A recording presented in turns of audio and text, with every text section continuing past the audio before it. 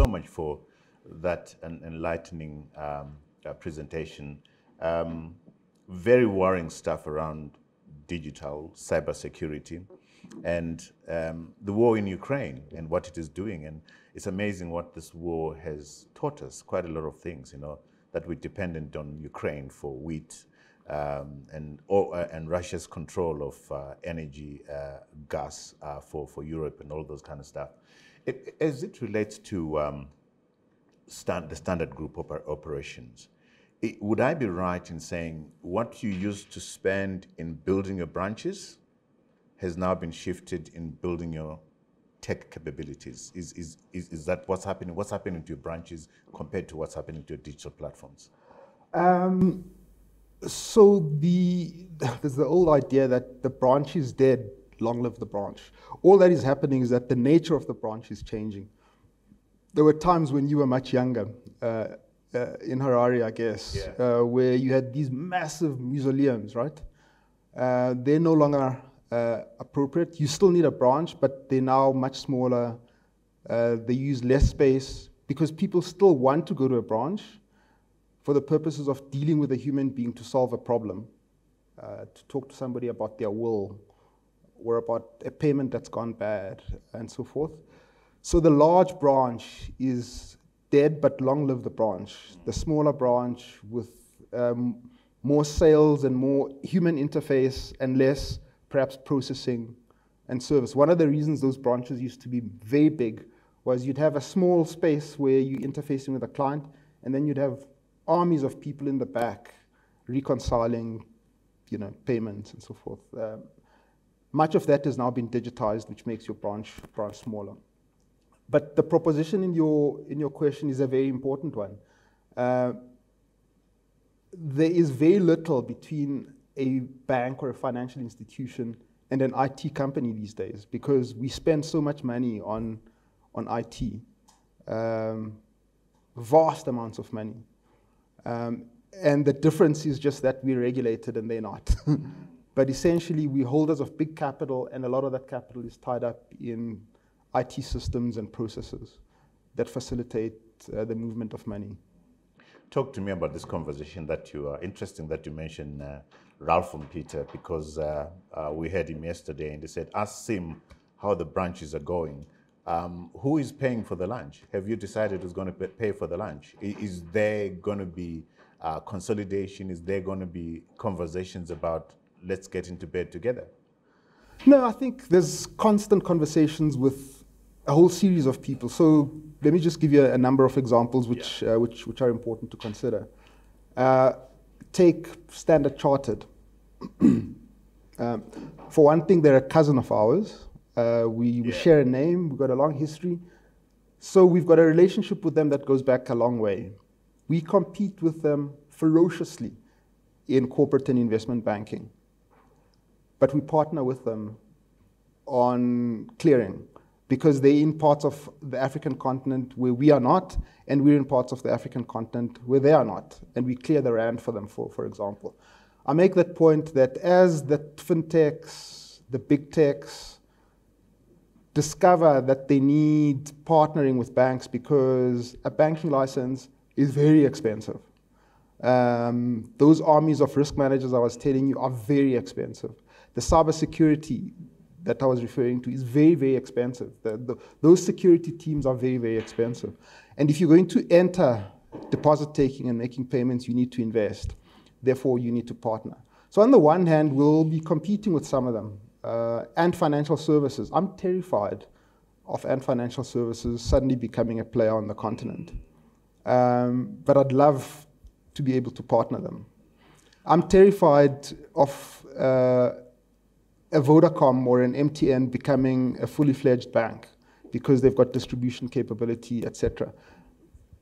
But I'd like to see them write the check that they need to write for the risk management that they have to put in place. Yeah. My point is we will be competing with some people and we'll be partnering with others.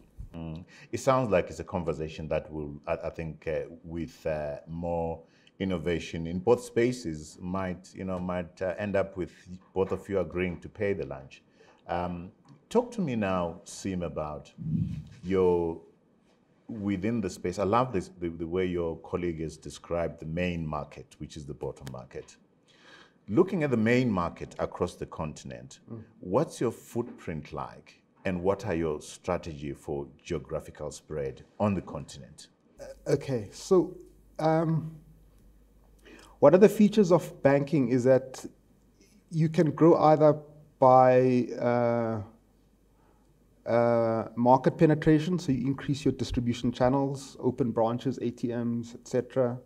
Product proliferation, you increase your products and services, either by yourself or in partnership with others.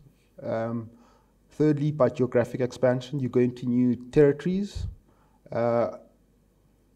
and or by way of acquisition, you buy businesses. And Standard Bank has historically grown by way of all of those methods, with the result that we represented in 20 countries in roughly 75% of sub-Saharan GDP. However, the bulk of that is mainly in wholesale banking, because the infrastructure necessary to run a retail bank takes a long time to build and is incredibly expensive.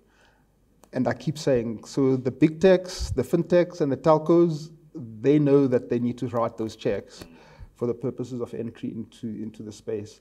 So it's mainly through wholesale banking. So if you look at the network of Standard Bank outside South Africa, it is largely wholesale, and we are still building our retail capability.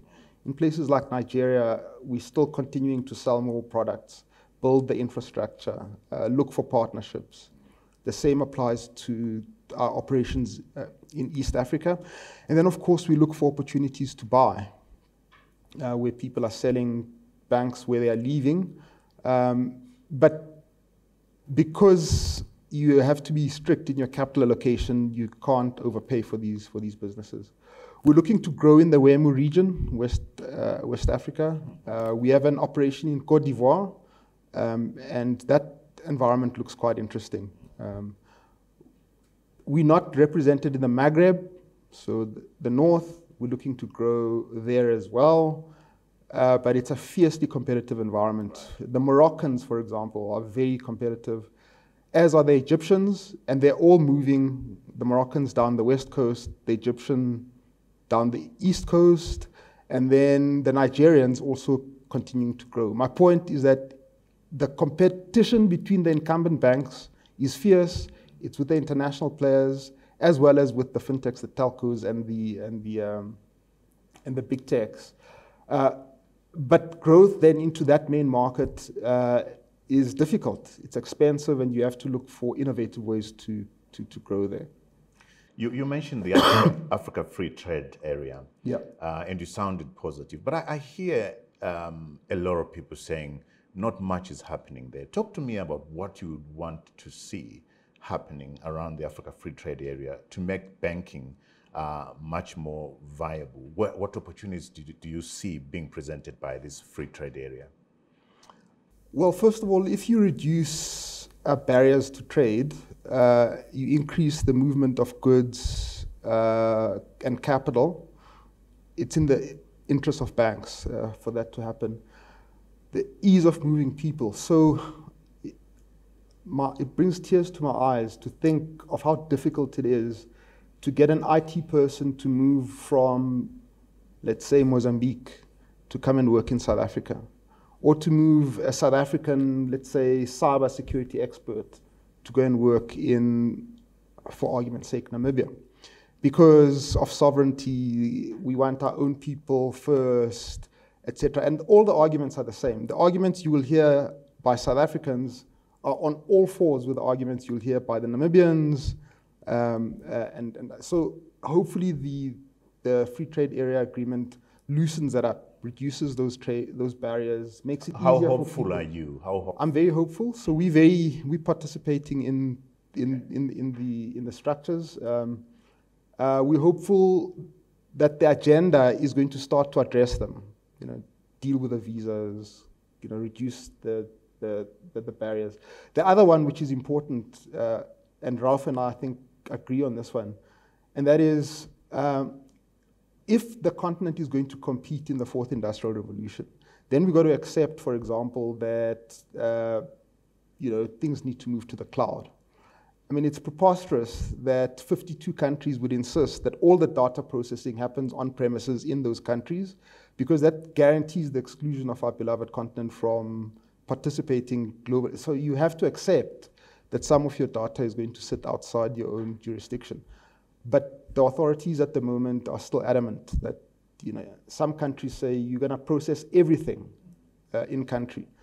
Well, then that just guarantees that that particular country will fall outside the movement of money, capital, goods, that moves between other parts of the continent and other parts of the world. Hopefully, the AfCFTA addresses that too, that we get with the program, allow the movement of data between countries. Yes, respect the sovereignty and the laws in a particular country, but make it easy to move information. Let me go to, I did indicate that a part of what we like to do on In Conversation is to learn from your experiences. And one of your experiences was moving from being an attorney into where you are right now. Talk to us about that process of deciding, I'm not going this way, I'm now going towards finance. What made you make that decision? I think a combination of an incredible dissatisfaction with the practice of law and just luck. So I completed my articles. I knew I was not enjoying this. I then went to study, like I told you. Having returned, got admitted as an attorney, I'd walk into the office and I'd see those files and the timesheets that you'd have to fill in, and I'm not going to do this. And as that was happening, I got a call from a gentleman who had been a partner at the firm, who was now part of a small structured finance house, a boutique. They wanted a young slave to come and draw their contracts. I was game, joined them, and worked with them, starting off as the young associate was drafting their contracts, learned a little bit about credit, had to learn about how accounts work. I did an arts degree, so I had double entry bookkeeping. What is that? So I had to teach myself that kind of thing. The company was Real Africa Duralink. It started off as a small structured finance house, and it grew dramatically, and it became a listed financial institution and a bank. It had operations in Zimbabwe. I had the privilege of traveling to Zimbabwe with them from time to time. A fantastic business, listed on the stock exchange. That's relevant because that's where the luck bit comes in. I was lucky to be able to see a business that started off as a structured finance business, and it became a bank, and learned what that means. Learned about credit, learned about how to apply for a banking license, how to list the company. And then in 2000, I left them to join the great Standard Bank. And you've gone through a very interesting experience, Sim, which a lot of people have not been through. You were appointed joint CEO with other two people, am I right? I was appointed deputy with there were three of us. Yeah. And then I was appointed joint CEO with Ben Kruger. And then you were eventually appointed CEO, Sole CEO, September 2017. Quite Talk to me about that experience, what it was like. For me, it sounds like you are in a long examination, in a long test, and you don't know how this thing is going to work out. Is that the best way of picking out the right person as far as succession is concerned? What was your experience like? To be completely frank and candid with you, it was excellent. And the reason I say that is because a large part of the culture of Standard Bank, and those of you that know Standard Bank, is that it's a very collaborative culture, which has got its strengths, but also has got its darker side, but it's collaborative. Decisions get made in committee. It operates very much like a professional partnership. If you think about PwC, Deloitte, etc., you think about law firms, people run their own practices, but they do so in partnership. Decisions get made jointly. The allocation of capital is done jointly. If you think about investment banks or merchant banks, they're also partnerships, and they're run like that. And a large proportion of Standard Bank is actually merchant banking and investment banking. In fact, while we're at it, our corporate and investment bank is without a doubt the largest in the country. It's multiples in size when compared to our competitors. And so a large part of that culture then is professional services, partnership, joint decision-making, and so forth. So when we were asked to play the role as joint deputies, it was an easy thing. It made perfect sense. It was not a strange concept. And when the joint CE proposition was made, it also made perfect sense. Deutsche Bank has done that for years. Goldman Sachs, I mean, if you Google them, for years, they've done that. As we speak, the likes of Netflix, Oracle, Harris Polis, Cipla, Sasol, also examples of where that has been done. And it usually happens where either for succession planning purposes, where you make the deputies joint, or when you make the top people joint, where you are facing a situation either of crisis or where you are consolidating a far-flung organization. Think of SAP. Yeah. SAP had the same situation where they had large operations in the United States and large operations in Europe, and they split the responsibilities. In our case, we had a large international business which needed to be wound down.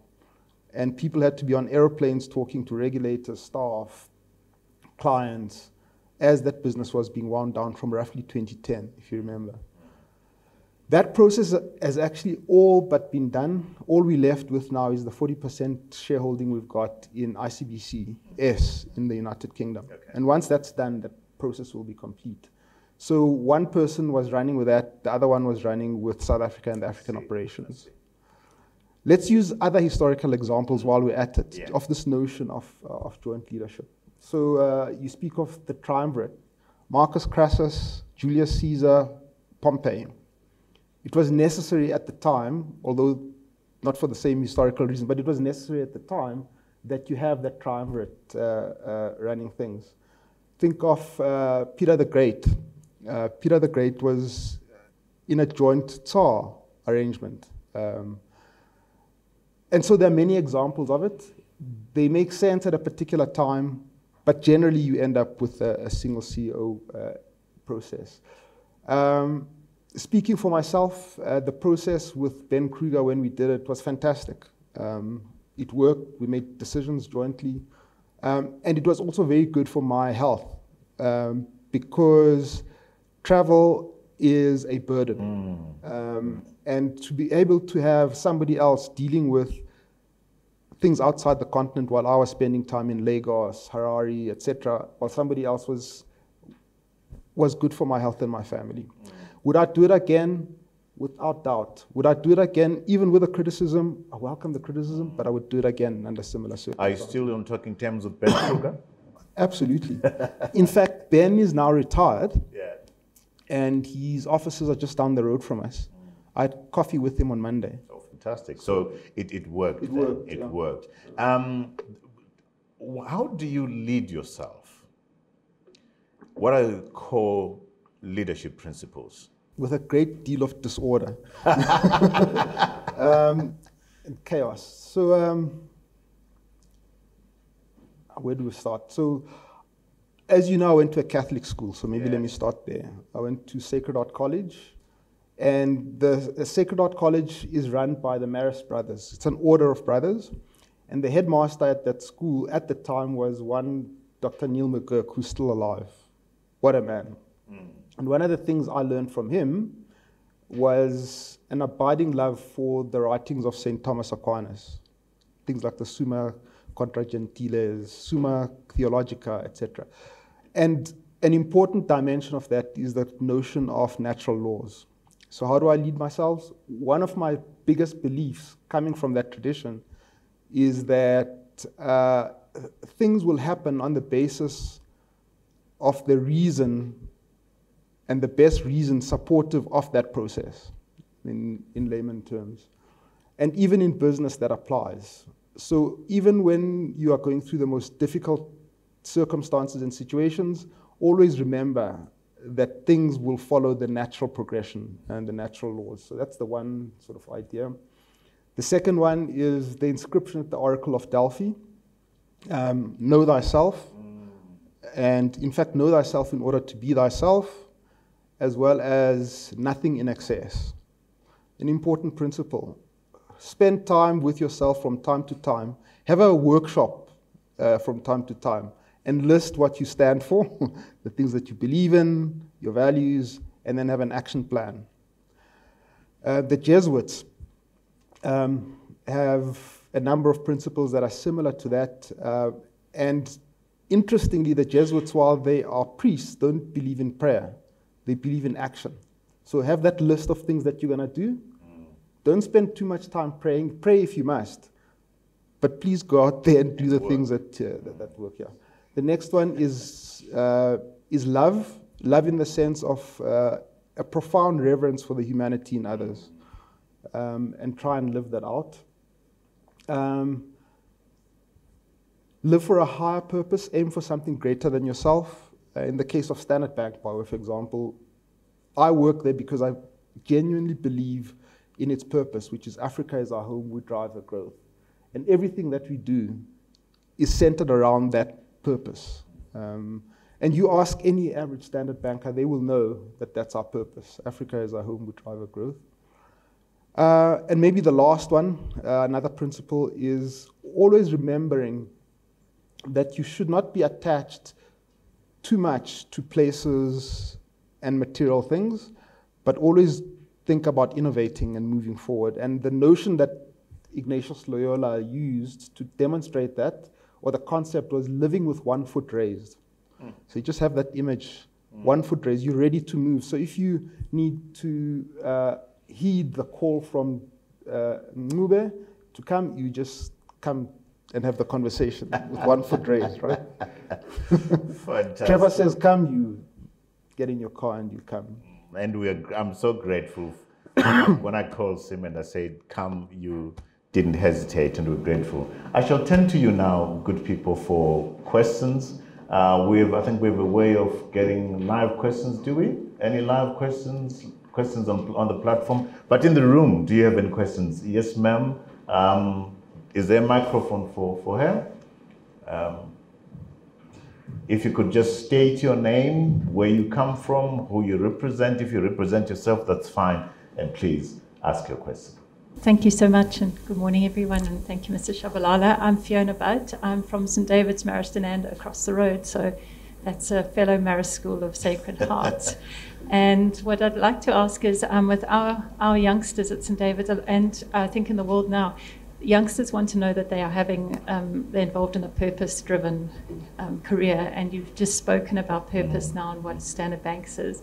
What would be your personal advice to a youngster who is wanting to go into banking, as to, with any bank, sorry, not just Standard Bank, as to how can they have a purpose-driven banking career? What should they be focusing on? Wow, so first of all, Unanda was a fierce competitor. Yeah, we hated them. But anyway, as only siblings can hate one another, right? So they used to beat us. A good kind of hate. Good kind of hate, yeah. Between siblings. Yeah. So I think I would say, as they finish their matric and as they go to university, they should follow their passions. Don't go and study what you think is going to make you money. Go and study what you think you're going to be happy with, would be the first one. The second one would be, you can use me as an example. You don't have to do a BCom. In fact, I'd discourage you from doing a BCom, and I genuinely would. I'd say study and go and learn to think. So follow your passions, try and study stuff that will force you to think, and hold your choices lightly. So if you start off saying, I want to do economics and history and English, go for it. And if you change along the line, it's okay. Fourthly, don't commit to career outcomes too early. As you grow and Fifthly, the world has actually moved away, in my view, from that notion of, which we had in South Africa, that business leaders in South Africa were either chartered accountants or failed lawyers. We now accept that they can be engineers, they can be psychology majors, they can be biologists, they can be medical doctors. Because what you need in leadership is not people who've drummed, double entry bookkeeping into you, but the ability to think and to lead. And then you will learn how to read income statements and balance sheet as you go along. And I think that that's very, very important. Businesses are human endeavors, so it's actually very important to know and understand the humanities and learn and know how to think. I would also then say to them, once you've completed following your passions, be open to the choices available to you, because in a bank, you can, let's say you're a psychology major, there's a place for you. You can go into marketing, human capital, etc. If you've done a PhD in physics, we want those quants, those people that crunch our numbers, figure out how to use data, etc. You got a master's in economics, there's a place for you. Our economics division is huge. It's like an advisory firm. And I hope there are no competitors here, but it's the best in town, the one at Standard Bank. The competitors are online. They're online. So, yeah, don't rush into things, follow your passions, hold your choices lightly.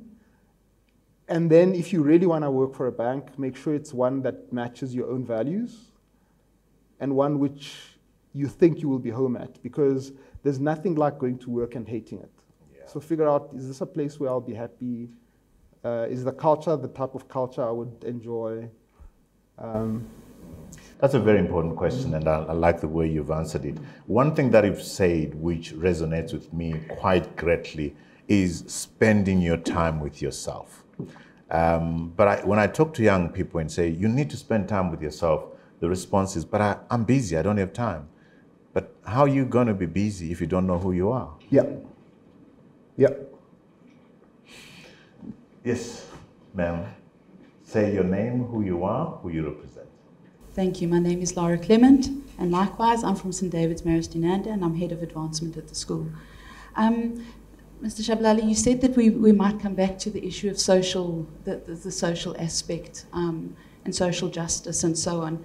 I'm wondering whether, and I know on a personal level you may, but at a corporate level in the sector, those terms that you're talking about with other sectors where there is investment, where there's partnerships, where there's conversations about the fourth industrial revolution and so on.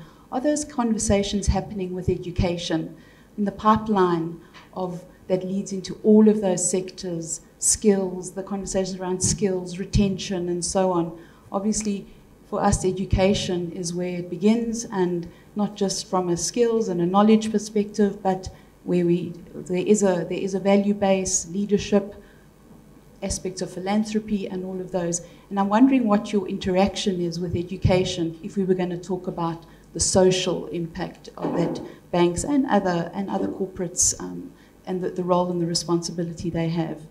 Thank you, ma'am. Thank you. Sim? So I was referring to the 6 strategic value drivers at Standard Bank. So the value that we create is driven around, firstly, our focus on clients and what we do for them. Secondly, it is our staff and how they feel about what we do with and for them, because that's an important dimension of how well we serve our clients. The third one is we're a risk-driven organization. Banks are very dangerous organizations. They're highly leveraged, and they can cause economic collapse. So they're heavily regulated, and therefore risk is an important element and dimension of that. And conduct, how we behave ourselves, how we sell our products, and so forth. Next would be operational excellence. We're trying to do things as efficiently as possible. Fifth is financial outcomes. We are a financial institution after all. People invest capital in us and they expect us to generate returns that adequately reward them for the risks that they take in us. But the sixth one is social, economic, and environmental impact. which we measure. And we formulate our commitments under social, economic, and environmental impacts on the basis of a number of principles, which include the SDGs. It includes our commitment to having signed the Principles for Responsible Banking by the United Nations. And then, to bring it closer to home, there are certain core areas where we are focused on in our business, but also in our CSI work, which revolve around health, and they also revolve around education. That's important to us because we require a solid, soft infrastructure for us to be successful as a business. And there are various initiatives that we're involved with, which include our Tutua Trust, which is a trust that is where we set money aside effectively to invest in education. And we invest in certain schools, and there's a process that where that happens. So education is an important element of our commitment. We work very closely with the universities, and because of the limitation of our resources, we have to be focused. So we're very intent on working with the universities on developing a pipeline that helps us prepare for this brave new world, the fourth industrial revolution. And so we've got programs with them that help our people to become, on the one extreme, engineers. We've got programs working with people on developing SMEs that are involved in IT, because it's an important element of our commitment. And we also work with universities throughout the continent to facilitate the development of the knowledge, the skill, and the talent necessary for our competitiveness. I have to say, whilst we have got these social, economic, and environmental commitments, they have to be tightly coupled to our purpose as an organization. You know, we can't be all things to society because our resources are limited. If you're confused about healthcare, it's easier to put your trust in us, where every contribution is secure and you can be sure that your membership card will be accepted. So relax, you're in safe hands with us. With access to world-class medical providers, little to no shortfalls, and free iGo membership for all our Seamers members. Join us today. Together, we make a difference. A question at the top there and another one over there. So there's quite a number of hands. I think this will be last. We need to be done by 1:15 at least. Yes, sir? Let's try and make our questions short. Thanks, Trevor. Yeah. Thanks as well, Sim. I think the session has really been insightful. So my question, by the way, it's Deboho. I'm representing Apropos Business Solutions. We're one of the partners. So I've just taken a note for myself, and it's with regards to cyber security. And I think it's a bit of a tough one, but maybe you'll be able to navigate. You've mentioned and you've alluded with so much crime happening in South Africa, and the banks being part of the main target for this. So I've experienced, and I think with many other South Africans, where small amounts of money get taken.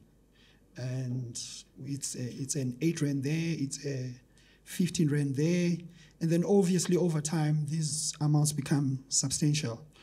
So how is Standard Bank or the banks in general, in your opinion, feel that they are trying to mitigate this risk? Because if it's happening to one person, surely it's happening to millions of other people. And these people at the end of the day are gaining a lot of money, where they've taken maybe 100 rand from me, but then 500 to another customer. How is the banks trying to make sure that this aspect of the customer's account is not taken advantage of? Thank you, sir. Thank you for that question. Sim? Very good question, and it's a very, very difficult one. There's an industry initiative where the banks working with the Banking Association of South Africa to find ways and means to make sure that the gaps that exist in the network allowing people to steal small sums of money are blocked. So there's actually an industry initiative to do that. Secondly, we provide our clients with a lot of education to make sure that they protect themselves, ranging from, under what circumstances you should click on buttons when you get an email, how to avoid phishing, how to protect your own personal data. And then thirdly, we spend a lot of money internally, as you would know, with teams of people that try and identify strange movements in people's behavior so that action can be taken. And I made mention of the quants that I was talking about, who we hire, who help us to identify, through data analysis, strange patterns in behavior in accounts, and then we act on them. We've got a large fraud department, which helps us to do this. Sometimes that fraud department causes friction and annoys people, but generally we're able to block inappropriate activity.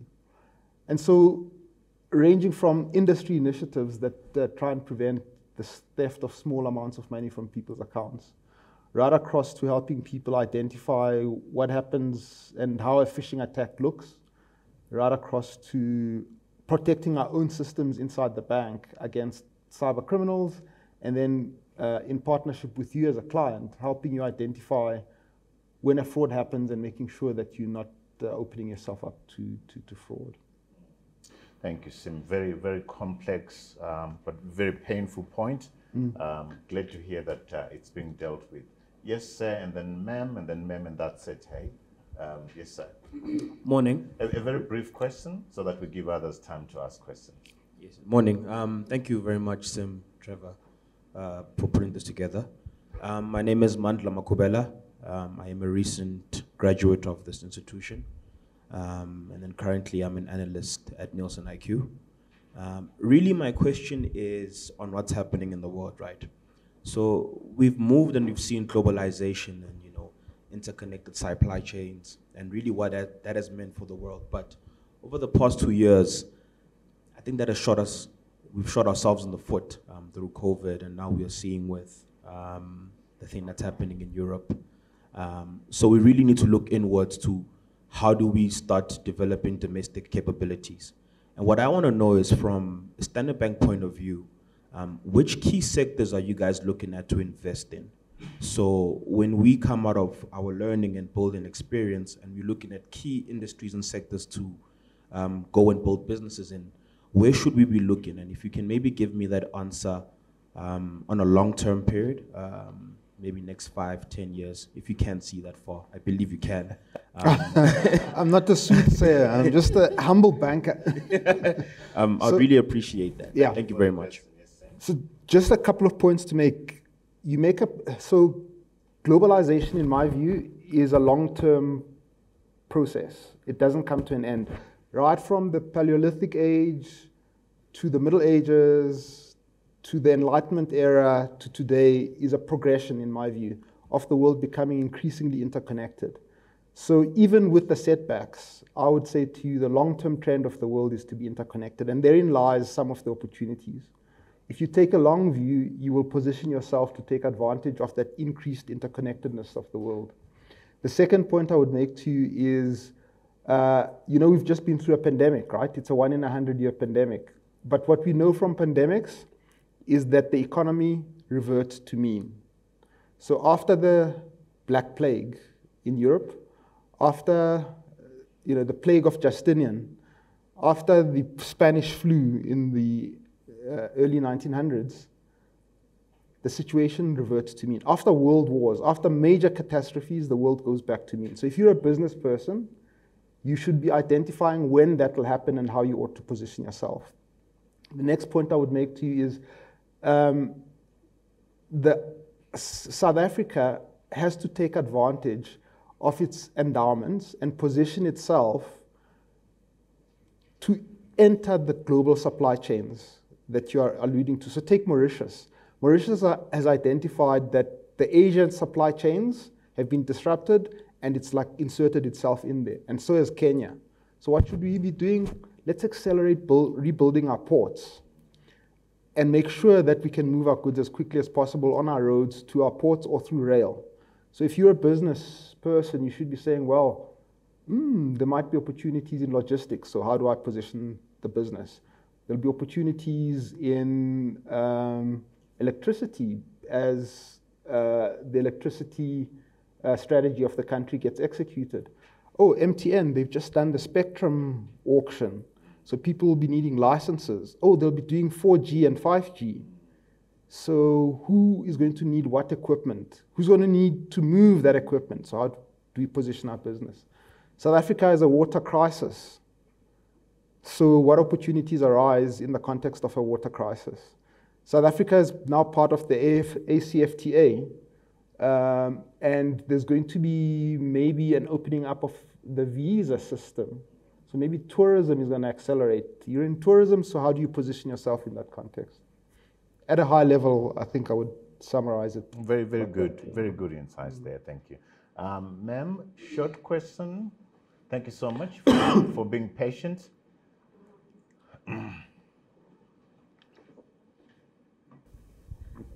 Still morning. Good morning, everyone.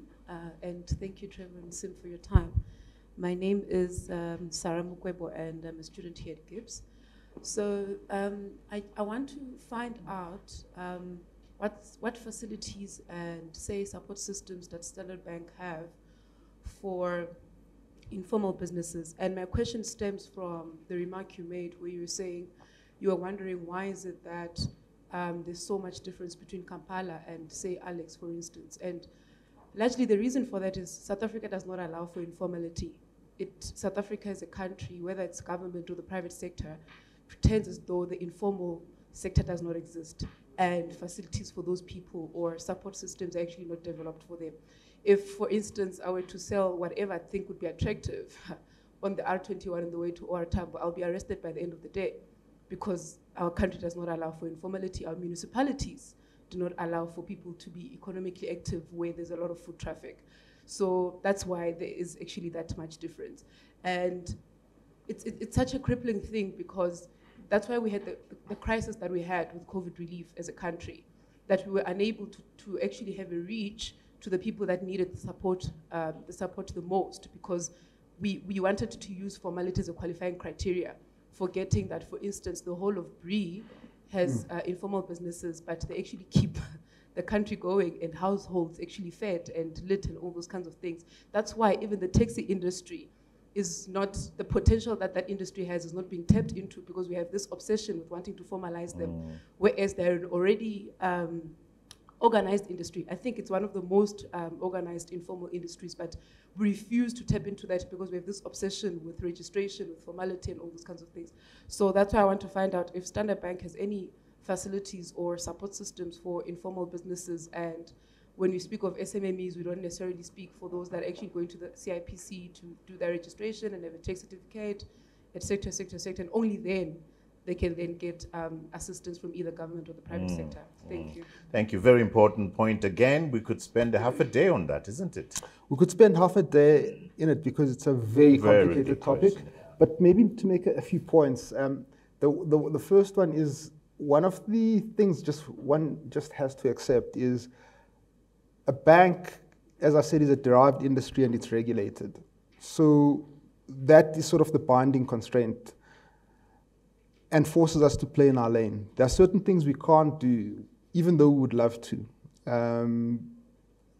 Secondly, in order to lend, for example, to somebody, it does require formality. So if I'm going to lend to an entity, I need to do KYC, and therefore I need documents, and therefore I need to know that they're paying tax, etc. And that's the binding constraint.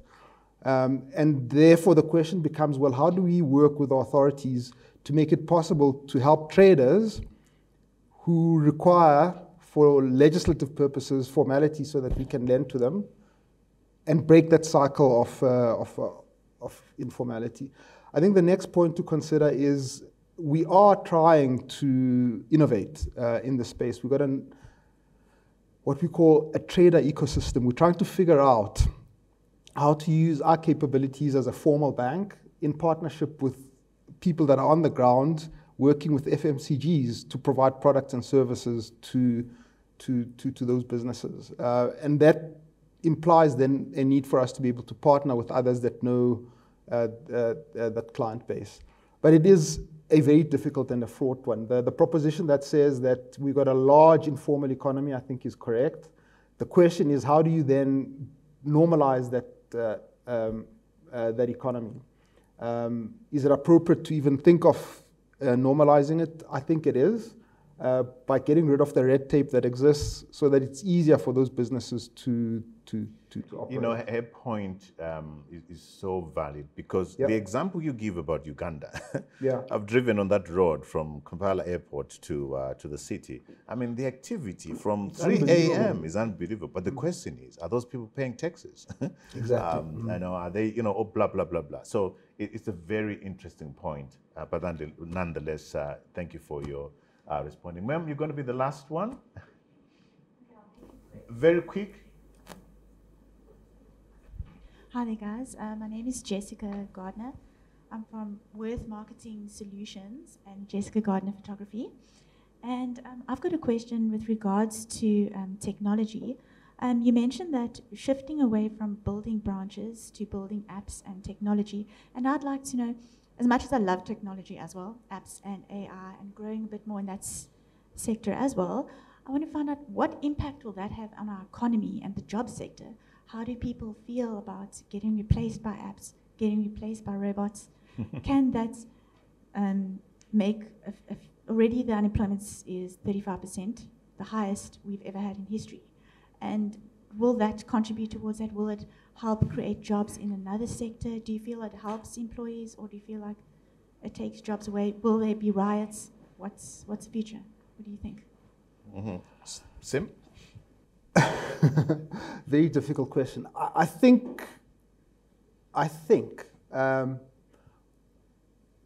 we have seen a number of revolutions, a number of industrial revolutions. So the Industrial Revolution in Britain in the 1800s, 1850s, displaced the horse and cart,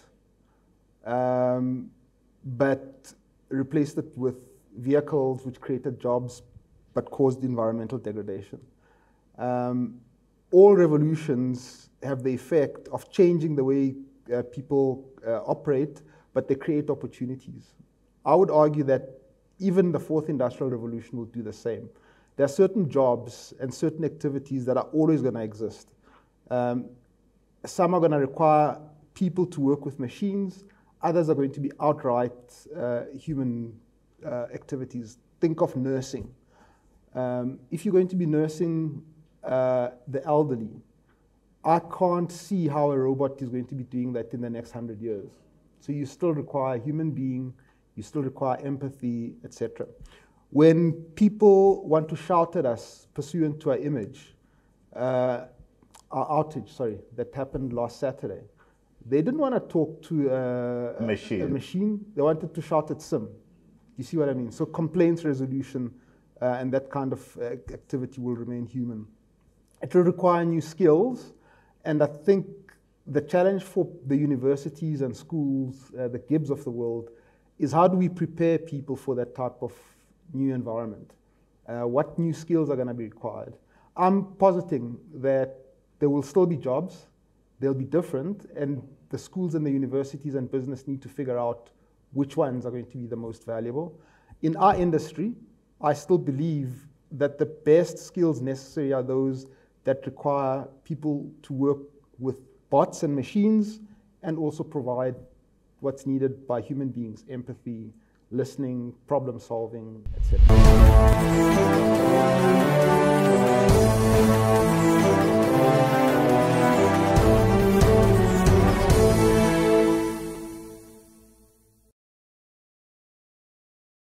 But Sim, I'll ask you one last question. What books have you read? The people that watch us all over the world love book recommendations. I know you read quite a lot. What 3 books have you read that have had a huge impact on you? The first one is War and Peace by Tolstoy. That's actually relevant in my view, because one of the central themes about that is there are some things you just cannot do anything about. There's a guy called General Kutuzov in that, and Kutuzov is portrayed as a bumbling idiot, a little bit like the CEO of a bank. And lots of noise happening around him, and he just accepts natural law and continues to operate. The second one is a book by Chris Lowney. It's about the Jesuits. It's a 350-year-old corporation that changed the world. It's about how the Jesuits, and it compares the Jesuits to J.P. Morgan, wow, for example. That must be interesting. Yeah. Yeah. That's Third the second one? book. The third book is by, let's see, which one would I refer you to? The third one would be by Chris Moiker, and he writes about the Enlightenment. I can't remember the exact title, but it's about the Enlightenment, the period just before the Industrial Revolution, in answer partly to the question that was asked earlier. Fantastic. Sim, thank you so much for agreeing to be on In Conversation with Trevor, the South African series. Thank you so much for the insights that you shared. We are proud of what the Standard Bank Group is doing, and we're looking forward to you taking advantage of the Africa Free Trade Area to get the continent working together, increase in trade between African countries and the growth of the main market, which is the bottom market. So thank you. Thanks to you in the audience. This would not have been possible without you. Thank you to people that have been watching us online. Sim, you've been a star. Thanks a lot, my brother. Thank you. Thank you so much, Trevor. Thank you.